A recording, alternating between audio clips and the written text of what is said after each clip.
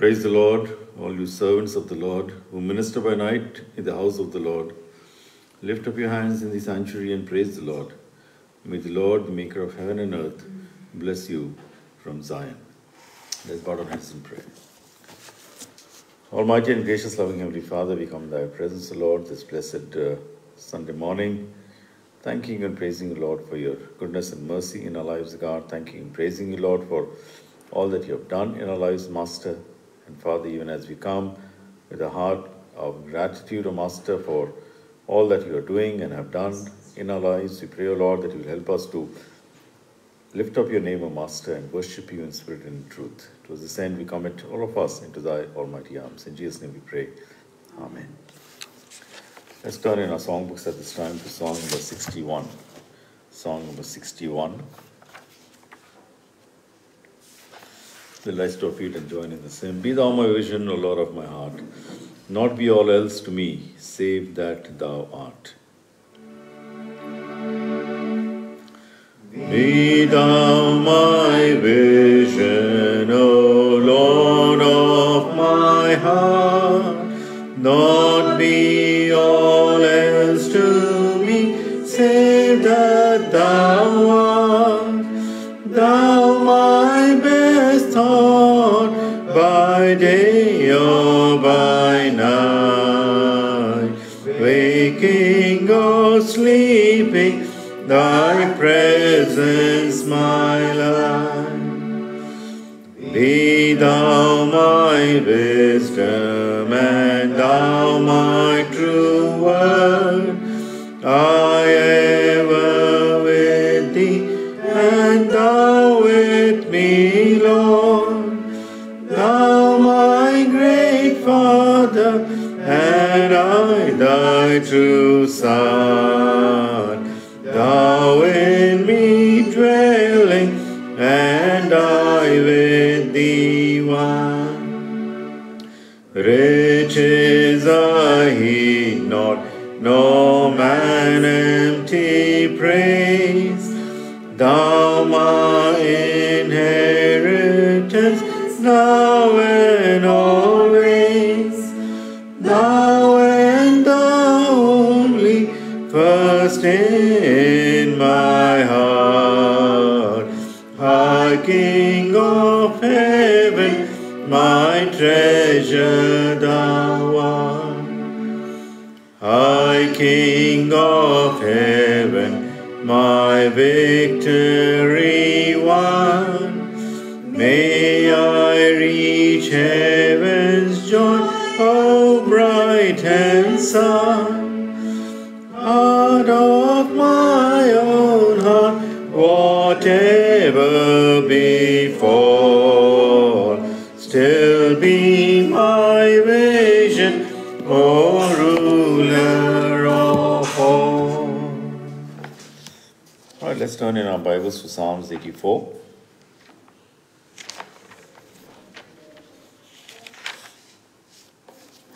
Psalms 84, we're going to read this responsively. I'll read one verse, you can respond to the next. How lovely is your dwelling place, O Lord Almighty. My soul yearns, even faints for the courts of the Lord. My heart and my flesh cry out for the living God. Even the sparrow has found a home, a swallow a nest for herself, where she may lay. She may have her young, a place near the altar. O Lord Almighty, my King and my God. Blessed are those who dwell in the house, they are ever praising you. Blessed are those whose strength is in you, who have set their hearts on pilgrimage. As they pass through the valley of Baca, they make it a place of springs. The autumn springs also covers it with pools. They go from strength to strength till each appears before God in Zion. Hear my prayer, O Lord Almighty. Listen to me, O God of Jacob. Look upon my shield, O God. Look with favor on your anointed one. Better is one day in your courts than 1,000 elsewhere. I would rather be a doorkeeper in the house of the God than dwell in the tents of the wicked. For the Lord God is a sun and shield. The Lord bestows favor and honor. No good things does he withhold from those whose walk is blameless. O Lord Almighty, blessed is the man who trusts in you.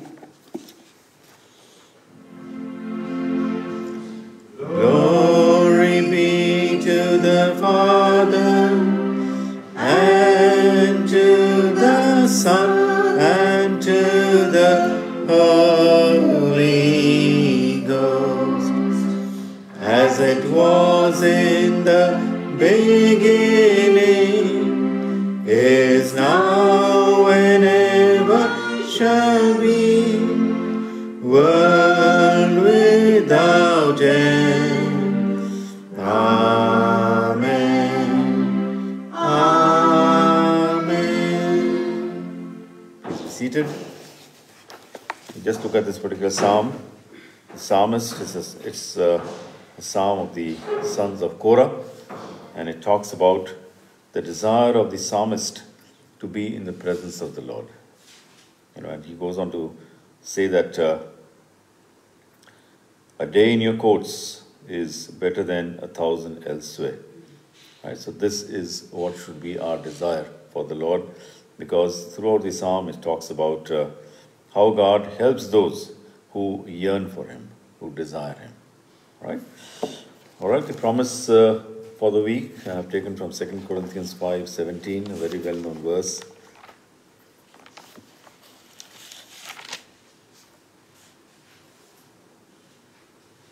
And it says, therefore, if anyone is in Christ, he is a new creation, the old has gone and the new has come. If anyone is in Christ, he is a new creation, the old has gone and the new has come. Let us keep this in mind, that we are not old beings, our old being has gone, and we have been made new in our Lord Jesus Christ. All right, this is a time that we will spend in praising and worshiping the Lord, in time of praise and worship.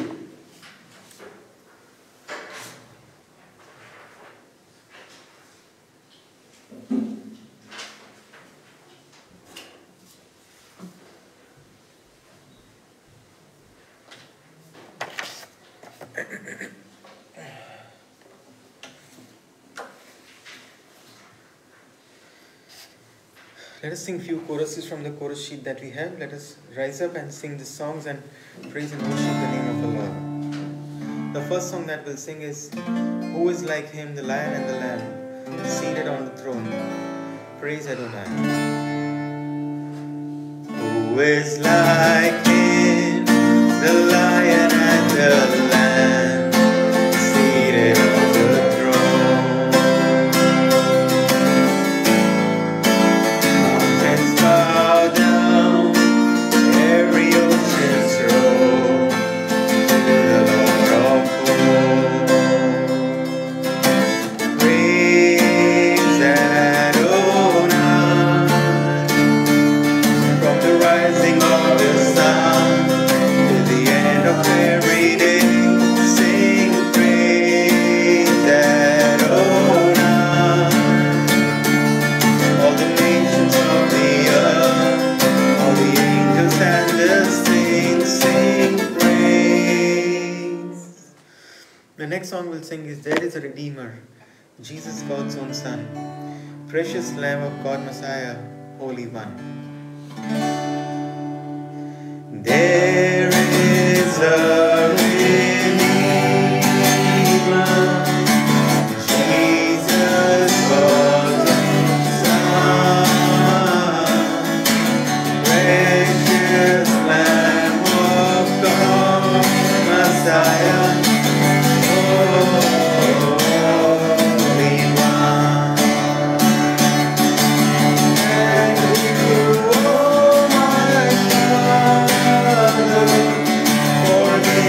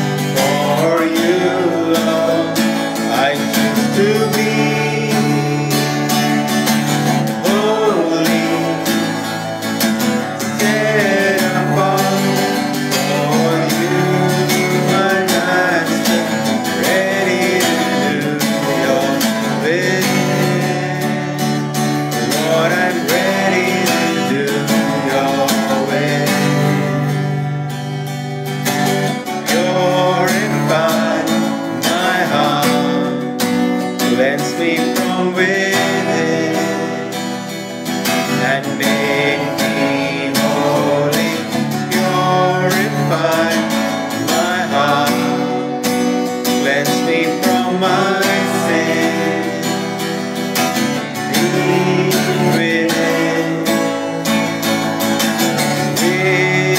Refine the fire, my heart's one desire is to be holy, set apart for you, Lord. I choose to be holy, set apart for you, my Master, ready to do your will. Lord, I'm ready to do your will.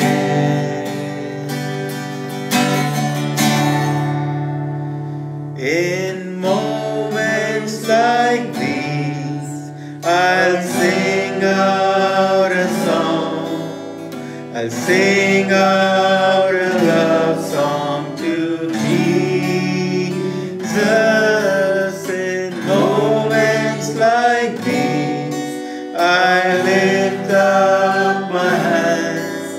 I lift up my hands to the Lord, singing, I love you, Lord. Singing, I love you, Lord. Singing, I love you, Lord. I love you.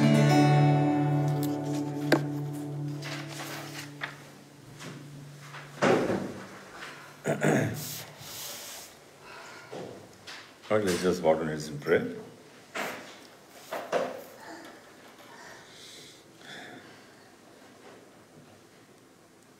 Father in heaven, we worship and praise you, Master Lord, this blessed day that you've given us. Thank you, Lord, for the good night rest, Lord. Thank you for every good blessing that you have bestowed upon us. Lord, the good health you have given us, Master, the jobs you have given us, God, our families, O Master, children, grandchildren, the church you have given us, Lord, the house that you've given us, Lord, to live, O Master, for these and many, many other blessings, Lord. You've kept us safe and sound, Lord, kept us away from any accidents, O Master. Lord, these are the many physical blessings, the material blessings that you've given us, O Master, which many don't enjoy. And Lord, we value each one of them. And Master, we are grateful to you for all these blessings, O God. Father in heaven, we thank you, Master, for these spiritual blessings you've given us, enumerated throughout the word, O Master. Especially in Ephesians chapter 1, O God, you have said that you have bestowed us with spiritual blessings in the heavenly places, adopted us as your children, O God, washed away all our sins, redeemed us from the power of sin. And all these things, O Lord, you have done through the grace that you have lavished upon us. Grace upon grace is what you have given us. Father, we just want to thank you and praise the Lord for this. Lord, at this time we pray that you may create in us a heart, God, that we see, O Lord, in Psalms 84. A heart that is yearning for you. A heart, O God, which desires to remain in your presence. A heart which says that a day in your courts is better than 1,000 elsewhere. Yes, Father Lord, we pray that in all these blessings that you've given us, God, we may not forget you, but rather you may be the center of our lives. And everything, O God, that we do may rotate around that, O Father. Be it our relationships, O God, be it our jobs, O Master, be it anything else, O God, that we do, Master, be the ministry that we have, O God, that all may rotate around you, O Lord. We may know that it is you who have given it to us. For you are a God, Master, even as Psalms 84 tells us that even as they walked through the valley of Baca, Lord, and you made it a place of springs. The desert places in our lives, the Lord, you make it springs of water, Master. Springs that rise up, O Lord, to give us that refreshing, God, that we need in those desert times. In those times, God, that we are in the depths of despair or gloom, O Master, you are the one who takes care of us. And Father, Lord, this is the reason we need to have that heart which yearns for you. Even as the psalmist says, O Master, in Psalms 84, that even the young ones, O Lord, of the birds, O Lord, they find their nest, O Lord, near your altar, Master. Yes, Lord, we may also find a place near your altar, Lord, where we are able to see you and enjoy your presence in a greater way. Father, Lord, we know that you have given us your word, God, the word of God, Master, the Bible, Master. We pray that that may be our constant companion through which we are able to perceive you, we are able to see you, we are able to enjoy your presence, we are able to hear you, God. And Lord, we are able to walk in the path, God, that you've called us to. And Lord, we are able to commune with you, Lord, in prayer. Lord, we pray that these times that we spend with you, day after day, O Lord, every morning, every night, those will be the times, God, that may strengthen us in our relationship with you, Master. Forgive us for our sins, O Lord, we pray. Forgive us for everything that we have done against you in thought, word, and deed. For we know, Lord, that we are still sinful. Lord, your promise for today says that you made us a new creation. The old has gone and the new has come. And yet, Lord, the old clings on to us. We do not let it go, Master. Lord, today we pray that the words of Paul, Master, in Galatians may come true to us, that I have been crucified with Christ. It is no longer I who live, but Christ who lives in me. Help us, Lord, to crucify the old nature, our flesh, Master, fleshly desires, O God. As John tells us in 1 John 2:15-17, O God, that the lust of the flesh, the lust of the eyes, the pride of life, they do not belong to you, Master, they belong to the world. And Lord, we pray that these very things, O Master, we may learn to crucify them. As Paul tells us, Lord, again in Galatians chapter 6, O Master, that he has been crucified to the world and the world has been crucified to him. He does not belong to the world. Yes, Master, we know that we need to live in the world, Master. We need to interact with the world. And yet, Master, we pray that we may not become one with them, but rather, Lord, being there, be able to stand apart and make a difference, Lord, to the world. You've called us, Lord, to be salt and light of the earth, the light of the world, Master. And Lord, we pray that that work we may do, because the society that we live in, Master, is decaying, and it is through people like your people, Master, that decay can be delayed, Master, Lord. Some people, Lord, can be saved from that decay, Master. The systems of the world can ease, Master, from decaying because of our presence there. And help us, Lord, to make that difference wherever we are, be it our workplaces, be it where we live, Master, those we interact with. Small and big ways, Lord, we pray that we may stand for the truth, and thus your name be glorified in our lives. Yes, Father Lord, we pray that everything that we have committed against you in thought, word, and deed, you will forgive us. And Lord, cleanse us once again with the precious blood of your Son, Jesus Christ. Heavenly Father, we pray at this time for the church that you've given us, Lord, to nurture. Father, we pray that you will show us the way forward, Master. You show us, Lord, what is your will, O Lord. Father, Lord, you know the condition of the church. You know, Master, Lord, that things are not going too well. But we look unto you, because you are a God of the impossible. You are a God, Master, who can do things beyond our imaginations, O God.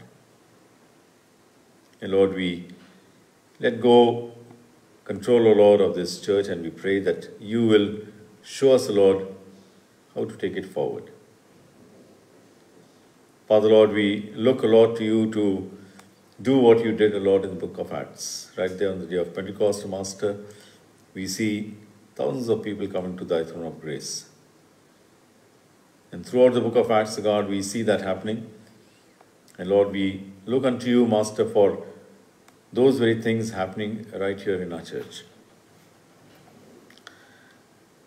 Tens and hundreds and thousands, O Lord, coming to thy throne of grace from every state of the society.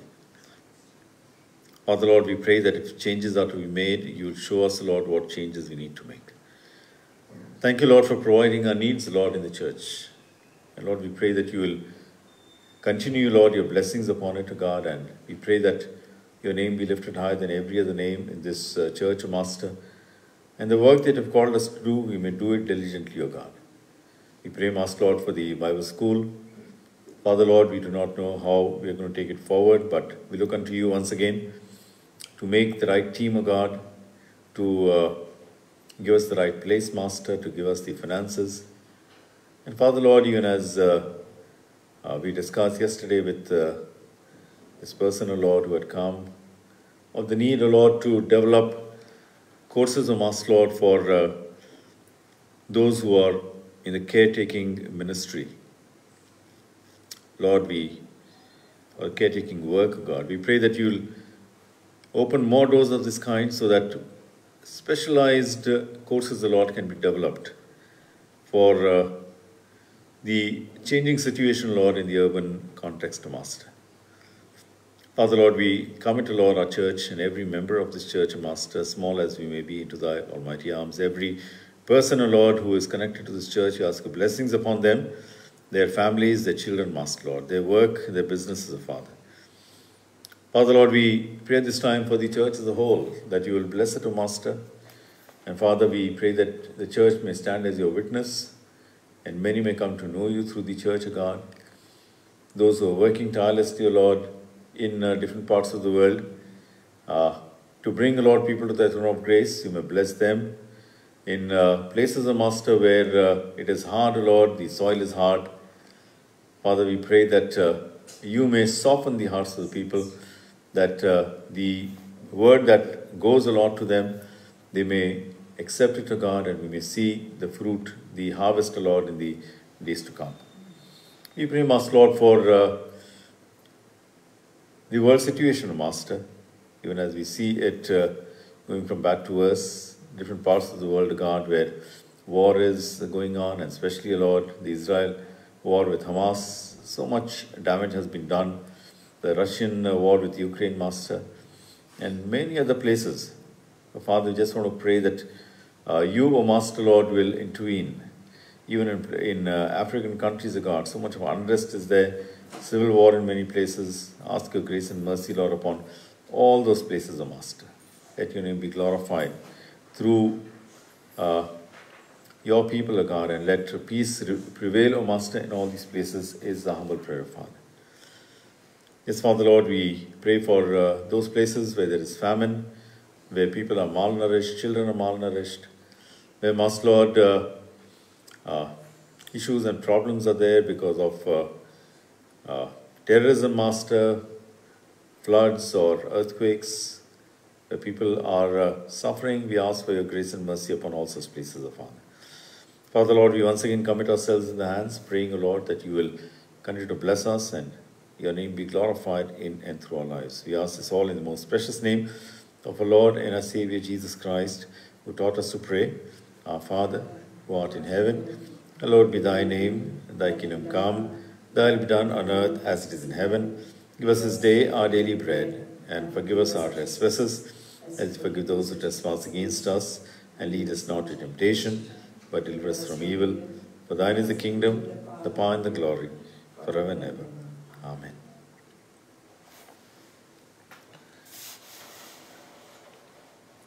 All right, a very warm welcome, my dear friends, to this worship service. I welcome all of you in the most precious name of our Lord and Savior Jesus Christ. And our next Sunday service will be at the same time, that is at 10 o'clock in the morning, and each one of us is invited for the same. All right, we're going to sing on hymn at this time, hymn number 510, hymn number 510.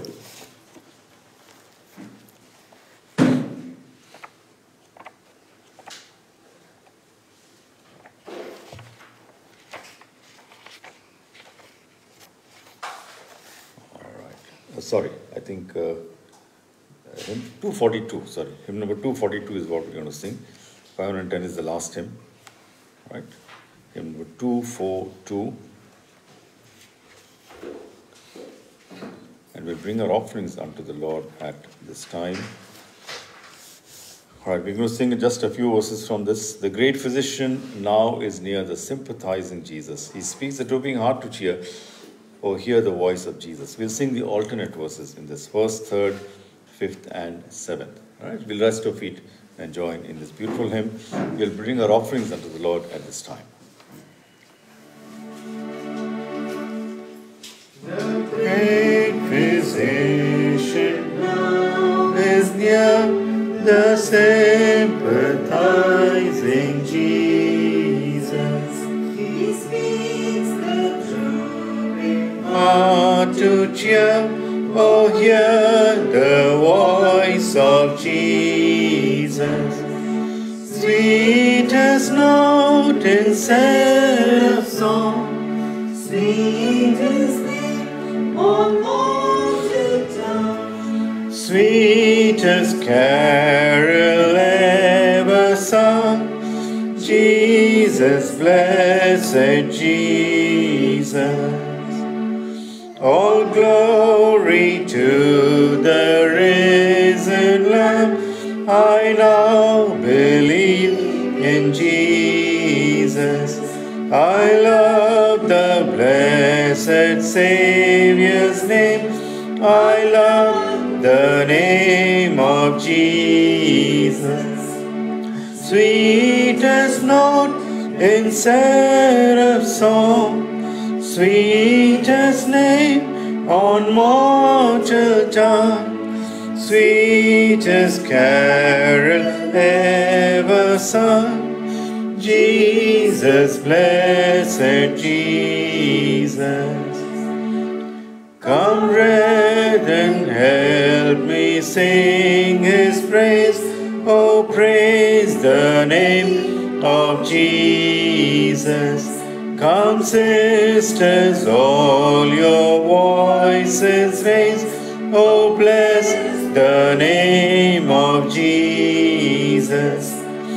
Sweetest note in seraph song, sweetest name on mortal tongue, sweetest carol ever sung. Jesus, blessed Jesus. And when to the bright world above we rise to see our Jesus, we'll sing around the throne of love his name, the name of Jesus. Sweetest note in seraph song, sweetest name on mortal tongue, sweetest carol ever sung. Jesus, blessed Jesus.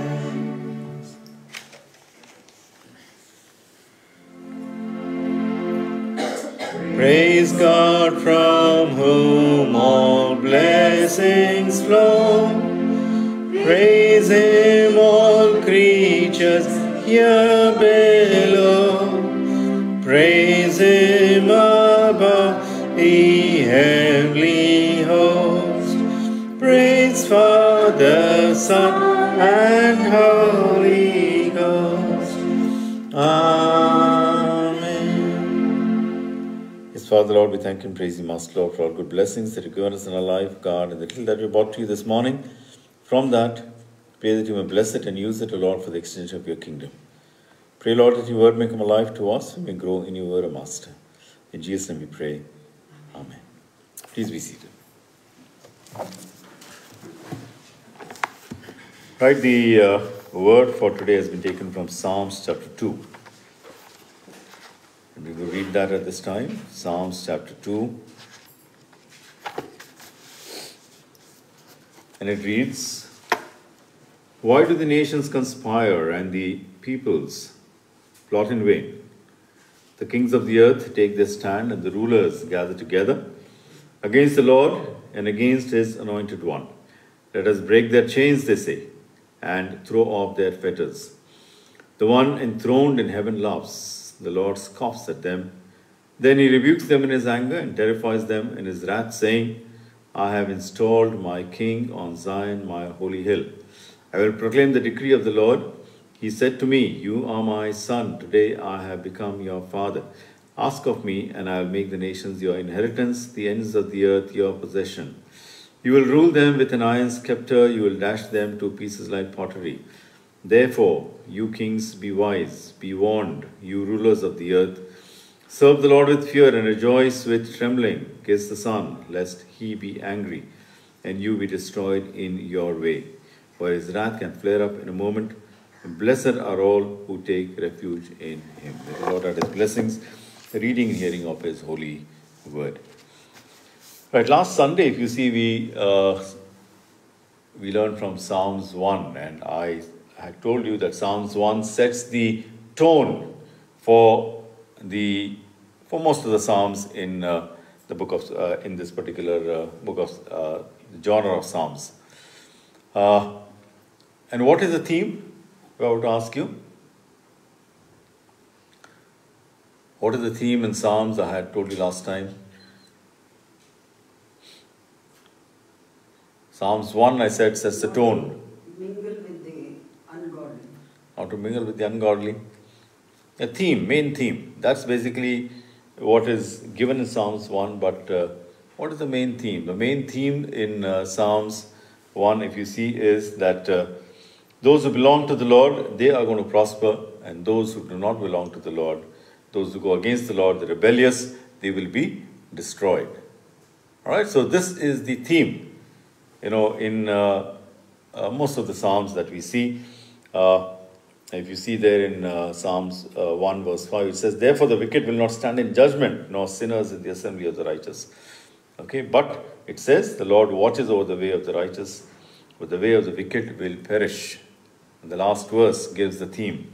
The Lord watches over the way of the righteous, but the way of the wicked will perish. And that is the theme that is continued here in this particular psalm. Also, if you see this particular psalm, verses 1 to 3, talks about rebellion against God. Man rebels against God. And then in verses 4 and 5, it talks about God's wrath. Okay? And then from verses 6 onwards, it talks about the solution to God's wrath. And there's a new trend, I would say, of thought, or new string of thought that is introduced here, and that is the role of the Messiah in God's rule. Okay, that is also introduced in this particular psalm from verses 6 onwards up to verse 12, especially from verse 6 and verse 7, and then from verses 10 onwards. Right, so if you see the first 3 verses, it says, Why do the nations conspire and the people plot in vain? Why do the nations conspire and people plot in vain? Conspire against the Lord, speak against the Lord and live against the Lord, rebellion against the Lord. This is not something new. It started right there in the Garden of Eden, where we see Adam and Eve, they're going against the commandments of God, rebelling against God, wanting to live their autonomous life. That's what we'll see further also. And this goes on right from Genesis chapter 3 onwards. It just goes on spiraling downwards. Chapter 4, what is it about? Genesis 4, Cain murdering his brother Abel, the first murder that takes place. And then it goes to that extent that the world was so filled with rebellion that God decides to destroy it with water. Okay, and even when God gave Noah a chance, that through you now, okay, of course you are the seed of Adam, but through you now the nations will prosper. What happened? Was Noah able to stand up to that righteous standard of God? We see that also didn't happen. Just 1 chapter, 2 chapters later, Noah also fell, and then it just goes on. Chapter 11 comes, and we see the Tower of Babel, people trying to reach God. Right? And then we see God creating the nation of Israel. And if we had to summarize the history of the nation of Israel, right from that time onwards, from Genesis chapter 12, right up to the New Testament times, how would you summarize it? If you had to summarize that in maybe 1 or 2 sentences, how would you summarize the history of Israel? It was all about rebellion, their rebellion against God. God created them. God brought them out of Egypt, on eagle's wings. That's what Exodus chapter 19 says. I brought you out on eagle's wings. I made you my own. The whole earth belongs to me, but you are my treasured possession. My holy people, a kingdom of priests. That's what he tells them. And yet we know that their history was marked with rebellion. Constantly they went against God. If you see one more thing here, it says, why do the nations conspire and the people plot in vain? People plot against God in vain. People think that if we do away with certain things, God will not interfere in our lives. God will go away. See, but yet the psalmist right there, 4,000 years, maybe 5,000 years ago, it says that whatever man does against God, to do away with God, it's all in vain. It's all in vain. There are 2 pillars in Spain where this has been raised by one Roman Empire. His name is a long name, but shortly is known as Diocletian.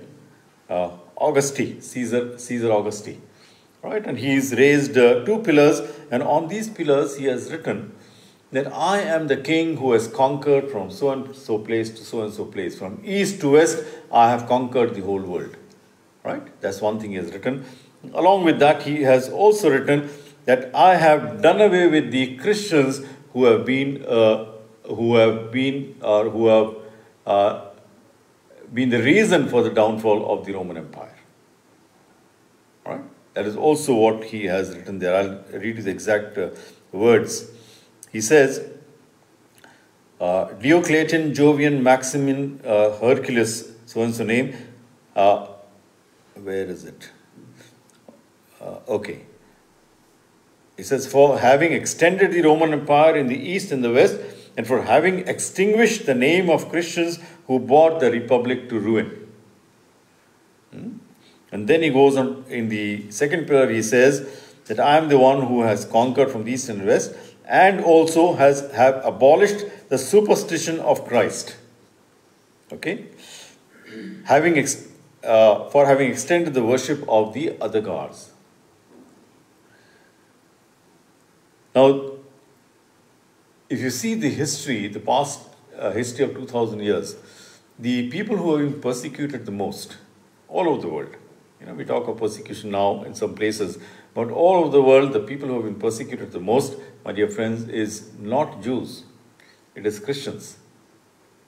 You should read the Fox's Book of Martyrs, and you'll see that Christians have been martyred throughout the history in the past 2,000 years. The maximum number of persecutions have happened against Christians. Because constantly, these kings and queens, they have tried to abolish Christianity. And yet, my dear friends, what has happened? Have they been able to do it? They have plotted in vain, my dear friends, against the people of God, against God himself, and yet it has all been in vain. They have tried to do things against God, but it has all been in vain. And then it says, what does it say in verse 2? The kings of the earth take their place, and their rulers stand together against the Lord and against his anointed one. All right? And so this whole aspect of standing against God, of plotting against God, it's not something, my dear friends, which is kind of a one-off thing. It is something people do very deliberately. Standing against God, rebelling against God, they do it very, I would say, deliberately. And if you see further, what does it say there? The kings of the earth take their place against the rulers who gather together against, and the rulers gather together against the Lord and against the anointed one. If you see the ministry of Jesus Christ, whom did Jesus Christ bring together? Let me ask you that question. Whom did Jesus unite?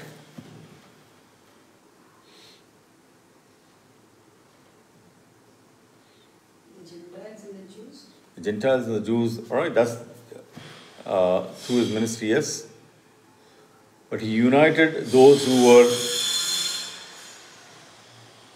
He united those, my dear friends, who were traditional enemies, but then those who became enemies of Jesus Christ.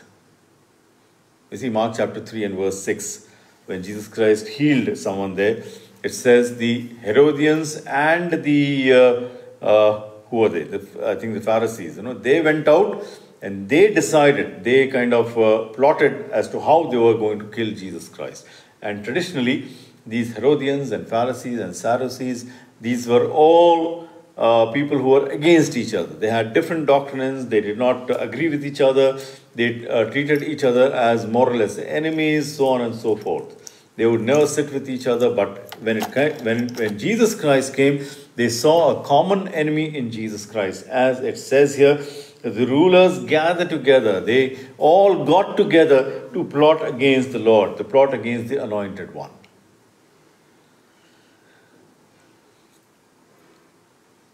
Why were they against the Lord's anointed, my dear friends? What is the reason? Because they saw a common enemy in Jesus Christ. And what was the problem with Jesus Christ? The problem was that if we do not destroy him, we will be destroyed. If we do not do anything to him, if we do not question his authority and let his authority go, our authority is going to be destroyed. And that is the reason, my dear friends, they went against Jesus Christ. And Jesus Christ explaining this parable in Matthew chapter 21. He talks about a master who gave his servants the vineyard, to plant. And then after some time, he sent his servants, to take the money from them that they had got. And they killed all the people who came to them. And lastly, he said, let me send my son. Probably they'll respect him. And when the son came, they did not respect him also. They killed him also. Meaning, what was Jesus Christ trying to tell through this parable? That the authority that you have, whatever you're doing, has been given to you by my Father. You are only stewards of all these things, and you are treating, you have begun to think that this is your own authority. All right? And because of this, you are standing against the Lord and the Lord's anointed. and you are going to be destroyed for that. You are going to be destroyed for that. All right? So, this comes out very clear, my dear friends, in verse 3, where it says, let us break their chains, they say, and throw off their fetters. You know, these are the people against the Lord. They are saying the Lord has put us in fetters, the Lord has put us in chains, and we need to throw it all off. Let me ask you this question now. How would this particular verse 3, apply to today's situation?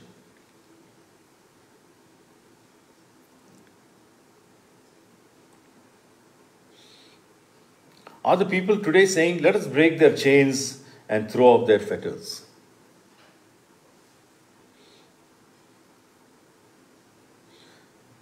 How do the people respond to God now?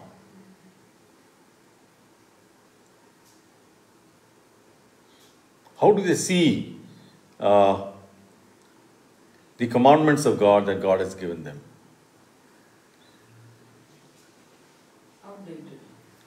Outdated, or they think that these are chains. These are chains that someone is trying to bind us with. We need freedom. We cannot be put in chains like this. All right? In fact, if you go to the YouTube and you see some of these YouTubes where some Christians have turned from Christianity, and they have adopted other religions. And the reason that I found in at least most of the videos is that Christianity is too restrained. It doesn't give us freedom. It binds us in chains. You can go to the YouTube and have a look at it. It says it does not allow us to do what we want to do.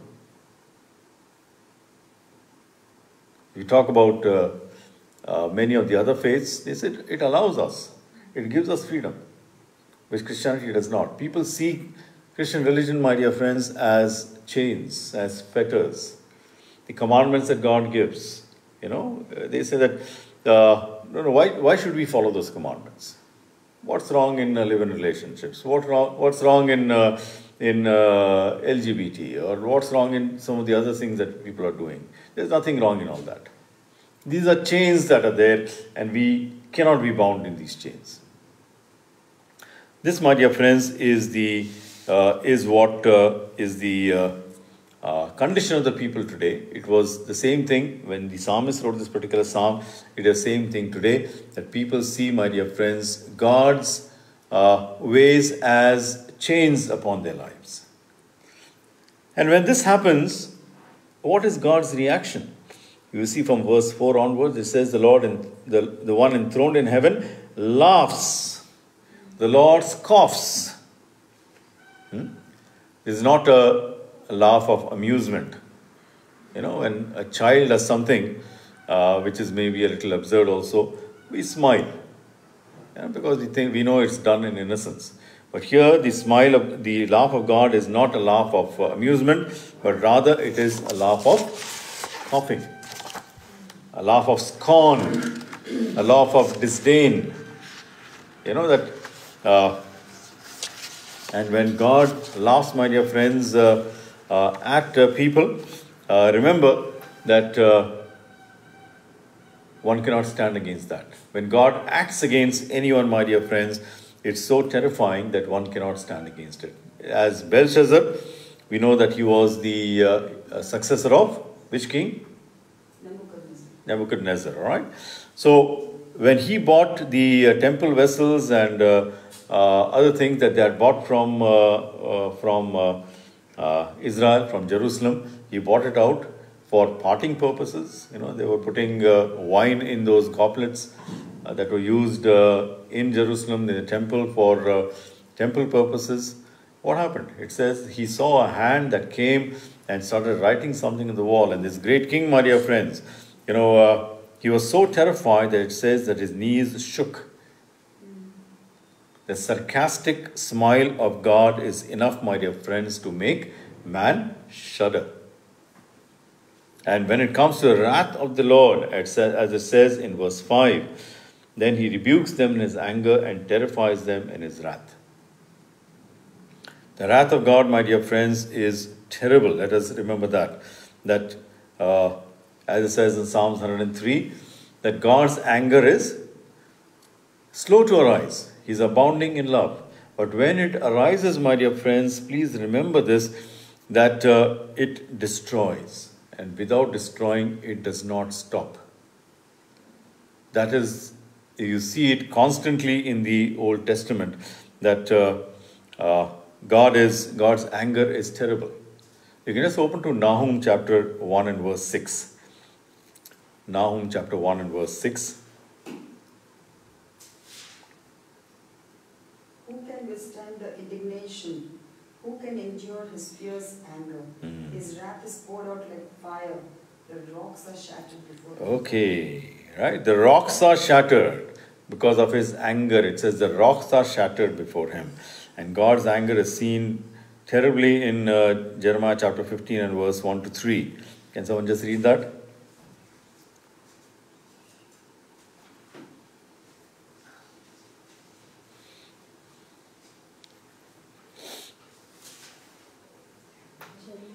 Jeremiah chapter 15. Jeremiah chapter 15 and verses 1 to 3. Then said the Lord unto me, though Moses and Samuel stood before me, yet my mind could not be toward this people. Cast them out of my sight, and let them go forth. And it shall come to pass, if they say unto thee, whither shall we go forth? Then thou shalt tell them, thus saith the Lord, such as are for death to death, and such as are for the sword to the sword, and such as are for the famine to the famine, and such as are for the captivity to the captivity. And I will appoint over them four kinds, saith the Lord, the sword to slay, and the dogs to tear, and the fowls of the heaven, and the beasts of the earth to devour and destroy. Okay. All right. Even if Moses or Samuel stands before me, I will not relent of what I'm going to do. And then it says, take these people away from me. And Jeremiah is saying, where should I take them? It says, those who I have destined to captivity, take them into captivity. Those destined to death, take them to death. Those destined to the sword, they are going to be destroyed by the sword. And then verse 3 is very, very crucial.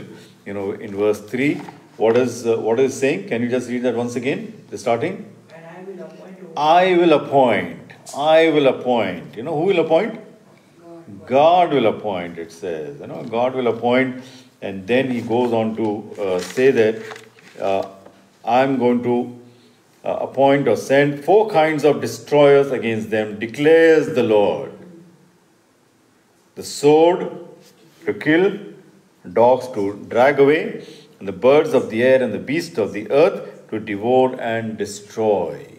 We usually think of God, my dear friends, as all loving, all kind, all graceful, but these are also the words that are there in the Bible. And this is also the way that God acts.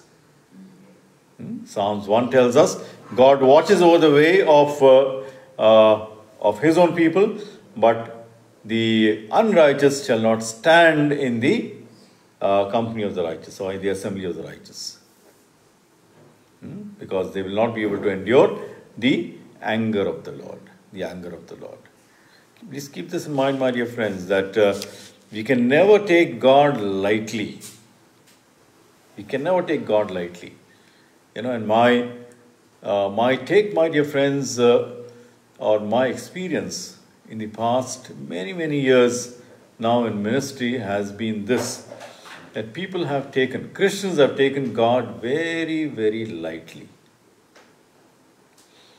Be it people in the ministry, the way they handle their money, the way they handle their ethical standards and moral standards, I have begun to realize, or even coming to the church, reading the Bible, all this has been so very erratic as far as Christians are concerned, because they have taken God very lightly. They have not understood the wrath of the Lord.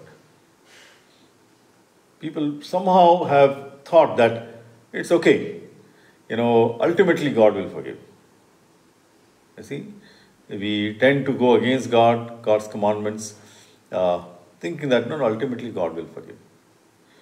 We need to keep in mind, my dear friends, that what God has said, yes, that's yes for us. What God has said, no, that is no for us. That is no for us. I'm going to read something that this person called W.S. Plummer, W.S. Plummer, he gives examples of how those who have gone against the Lord, he's talking of kings and officials, how they have been destroyed. Right? And he says, it is easy for God to destroy his foes. And then he goes on to say, of the 30 Roman emperors, governors of provinces, and others high in the office who distinguished themselves by their zeal and bitterness in persecuting the early Christians, right? So these were 30 people he writes about, governors, kings, Roman emperors, others high in office, who specially persecuted the Christians. He writes about them, one became speedily deranged. Right? One became deranged means mad. He's talking of kings. One became speedily deranged after some atrocious cruelty. One was slain by his own son. One became blind. The eyes of one started out of his head. One was drowned. One was strangled. One died in miserable captivity. One fell dead in a manner which will not bear recital. One died of so loathsome a disease that several of the physicians were put to death because they could not abide the stench that filled his room. Two committed suicide. A third attempted it, but had to call for help to finish the work. 5 were assassinated by their own servants. 5 others died the most miserable and excruciating deaths, several of them having an untold complication of disease, and 8 were killed in battle or after having taken prisoner. 30 people, my dear friends, he puts down, and this is, you can go and search for this name, W.S. Plummer, and he is the one who writes this. 30 people. Someone got mad, someone was killed by his own son, some died by diseases, so on and so forth. When you stand against God, my dear friends, and God's wrath, it ignites against you, you're not able to stand before that. He again talks of one more person, Julian the Apostate. He says, in the days of his prosperity, he is said to have pointed his dagger at heaven, defying the Son of God, whom he commonly called the Galilean. When he was wounded in battle, he saw that all was over for him. He gathered up his clotted blood and threw it in the air, exclaiming, "Thou hast conquered, O thou Galilean." He was against Jesus Christ. He used to call him the Galilean. He used to point his dagger at heaven and he says, "What can you do to me?" And yet, when he was going to die, when he was wounded in battle, he was going to die, he realized that it is not I who am victorious, it is this Galilean that I was talking about. He is the victorious one. I cannot do away with him. When God's wrath ignites, my dear friends, so easy for God, as this writer says, it's so easy for God to destroy anyone. He just has to lift one finger and we are no more. We need to take this very, very seriously. Something that is not preached, my dear friends, in churches nowadays is about the wrath of God. And more than 1/3 of the Bible talks about the wrath of God. Let's keep that in mind. So what is the solution? The solution, my dear friends, is given by the psalmist. You can go back to Psalms chapter 2 from verses 6 to 12.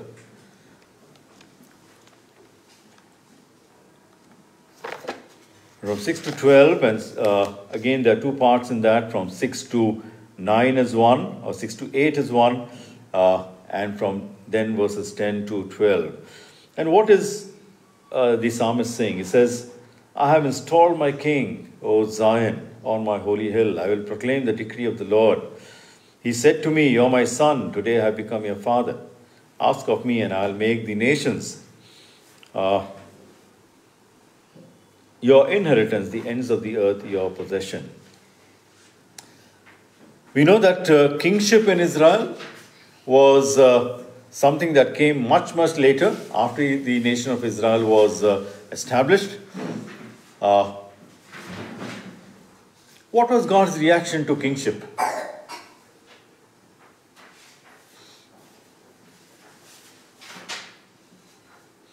See, when they came out of Egypt and they settled in the land, Joshua was there.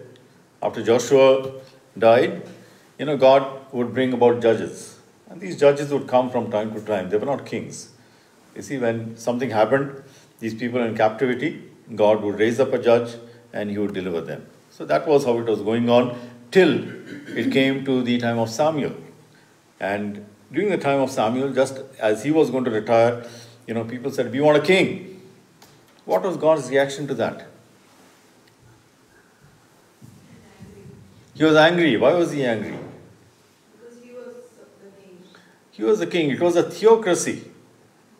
Right? It was not basically a monarchy. Israel was never a monarchy. God never intended it to be a monarchy. He wanted it to be a theocracy. That God was king. And that's why he told Samuel, Samuel, these people are not going against you, but they are going against me.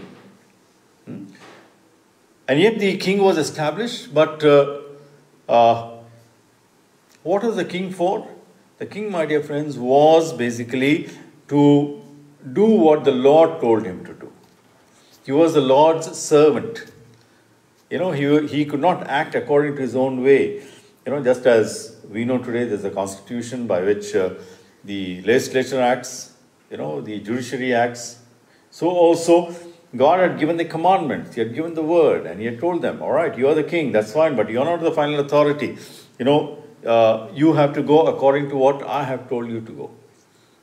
And through that also, people would come to know, my dear friends, who God is.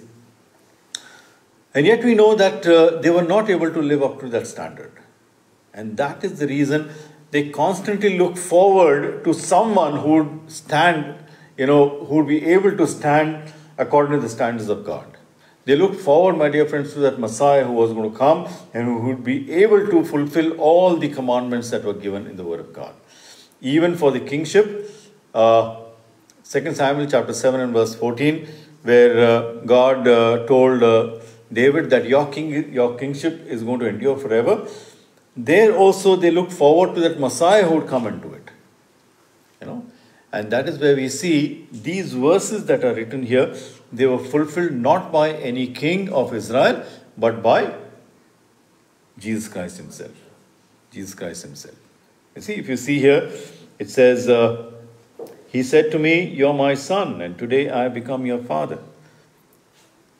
Was this fulfilled by Jesus Christ? Yes. Jesus Christ was the one, my dear friends, who claimed to be the Son of God. Who said that I am the Son of God. Okay? Now, is that something that was authenticated in some way?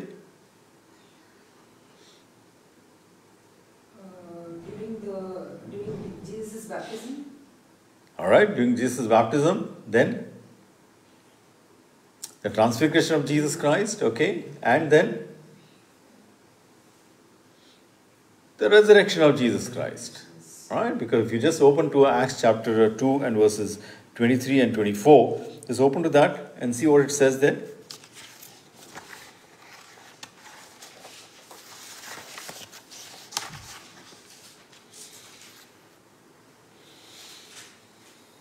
Acts chapter 2 verses 23 and 24. This man was handed over to you by God's deliberate plan and foreknowledge, and you with the help of wicked men put him to death by nailing him to the cross. But God raised him from the dead, freeing him from the agony of death, because it was impossible for death to keep its hold on him. Okay, it was impossible for death to keep its hold on him. Why? Because he was the Son of God. He was the Son of God. So resurrection, my dear friends, proved that he was the Son of God. So that has been fulfilled here, where it says here that he said to me, you're my son, and today I become your father. That has been fulfilled only in Jesus Christ. This psalm was basically written for the king. It was initially written for the King of Israel, but fulfilled, my dear friends, in Jesus Christ. That is why after the kingship was over, they always looked forward to the Messiah who would come and fulfill this particular psalm. Okay, so that's one. Then it says, ask of me and I'll make the nations your inheritance. I'll make the nations your inheritance, the ends of the earth your possession. All right? That means God is talking, my dear friends, about his son being the king. Was that fulfilled in Jesus Christ? Yes. We know that Jesus Christ refused kingship a number of times, and yet on Palm Sunday, what did he do? He proclaimed himself to be the king. All right? And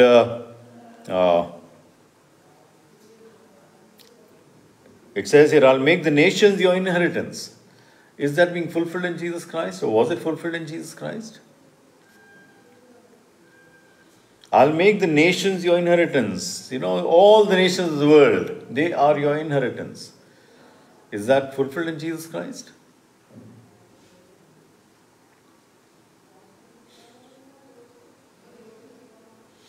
What is Jesus doing now?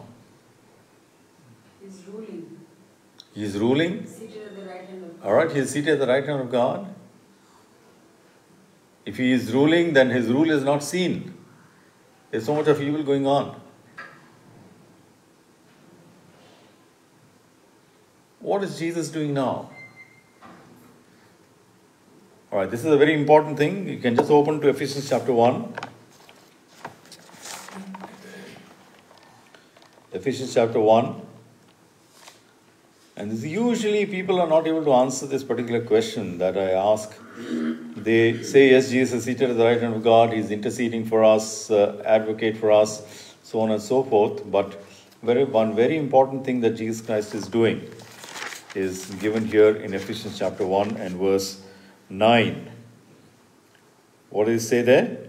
And he made known to us the mystery of his will according to his good pleasure, which he purposed in Christ, to put into effect when the times will have reached their fulfillment, to bring all things in heaven and on earth together under one head, even Christ. Okay? What does it mean as such, this verse?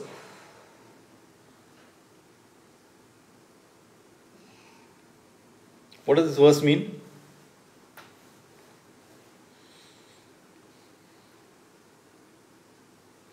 To put into effect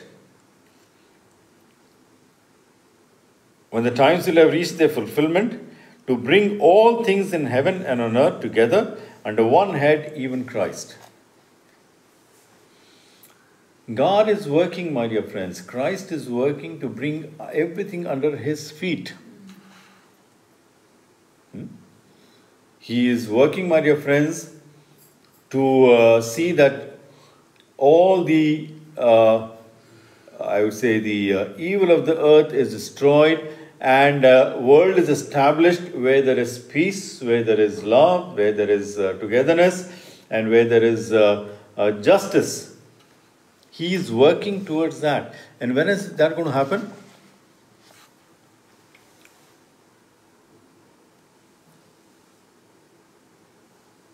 When is that going to happen?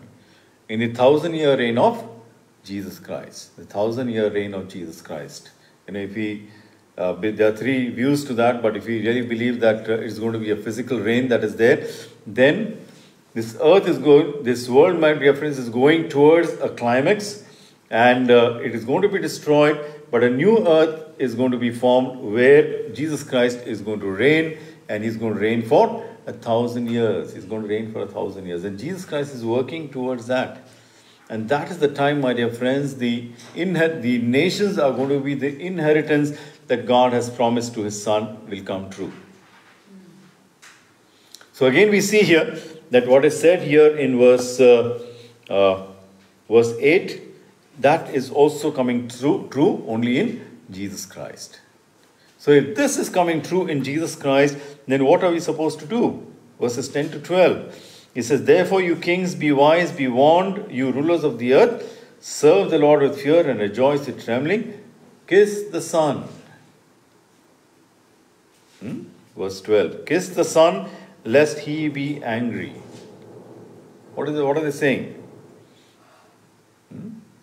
Be reconciled to the Son. God has given the way of reconciliation, and that is through His Son, and that is why, be reconciled through His Son. Because if you're not reconciled through His Son, the only thing that God can do for you is destruction.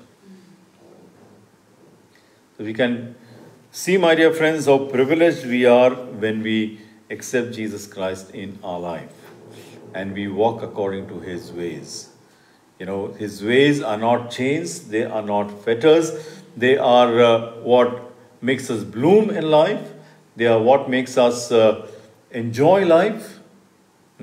Think of any chain that is broken or what we think as chain. God has put something, some boundary, you cross that boundary and you see what happens. Any. We see that we suffer from guilt, we suffer from shame, we suffer from all the things that happens when we go against the commandment of God, when we sin. God has given us, my dear friends, a way of reconciliation, and that is through Jesus Christ. Just keep this in mind, my dear friends, that the wicked are like chaff that are going to be driven away. And as it says here, they are going to be broken into pieces. Verse 9, it says they will dash them to pieces like pottery. That is going to be the condition, my dear friends, of those who go against God, those who do not accept the way of salvation, those who do not accept the way of reconciliation between them and God. If we have accepted, my dear friends, the Lord as our Savior and King, then let us just rejoice in this, that God has saved us from eternal damnation. Let's bow our heads in prayer.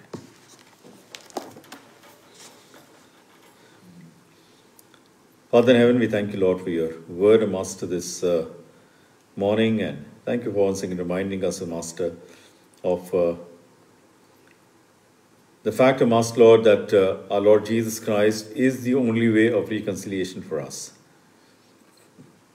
Our relationship with Him, O God, will decide our eternal destiny.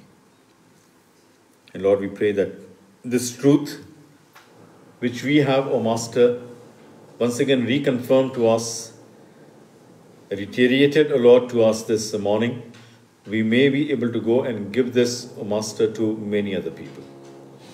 And thereby also people may come, O Lord, to Thy throne of grace and embrace the Son, kiss the Son, so that they can be saved, Lord, for eternity. This great responsibility that you've given us, Lord, we pray that you will help us, Lord, to fulfill that.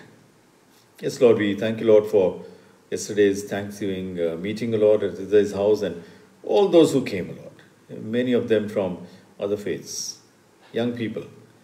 Lord, we pray that what has been told, Lord, yesterday, it may remain in the hearts of those young people, Master, the older ones also, and Lord, they may accept you, O Lord, and we may see the harvest coming in the days to come.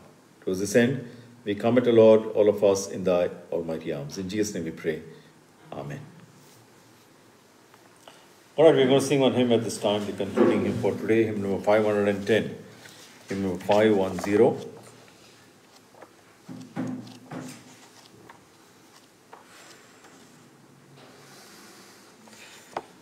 All right, we'll sing the first and we'll sing all the verses, no problem. We'll rise to our feet and join in this hymn. Out of my bondage, sorrow and night, Jesus I come, Jesus I come.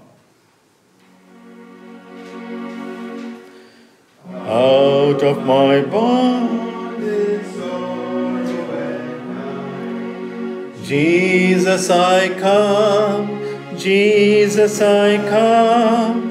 Into Thy freedom, Jesus, I come to Thee.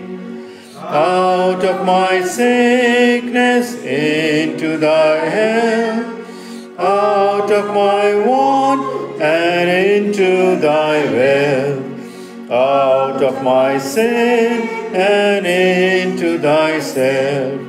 Jesus, I come to Thee. Out of my shameful failure and loss, Jesus I come, Jesus I come, into the glorious gain of the cross. Jesus I come to thee.